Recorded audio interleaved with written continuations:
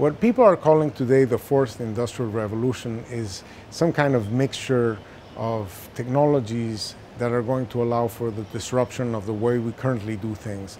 These technologies include 3D printing, robotization, the Internet of Things, and people are guessing that that's going to change very much the way manufacturing and other industries are done today.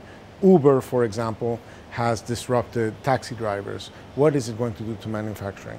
The answer is that we don't really know. There are some forces that might make manufacturing move to the point of sale, so it will be more decentralized, more delocalized, opening up opportunities for more places to participate in the value chain, or it might actually concentrate things among the few places where robotization and other things might happen.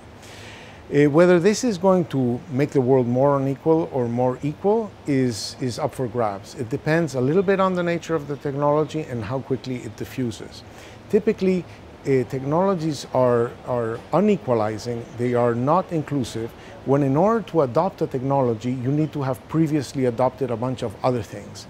For example, Uber uses the fact that everybody has cell phones, the fact that there is GPS, the fact that there's cloud computing, the fact that everybody has a credit card.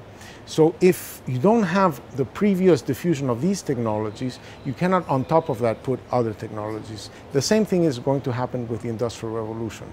So we really need to focus on policies that will facilitate the diffusion of these technologies as fast as possible so that more places will have a chance to participate in this adventure.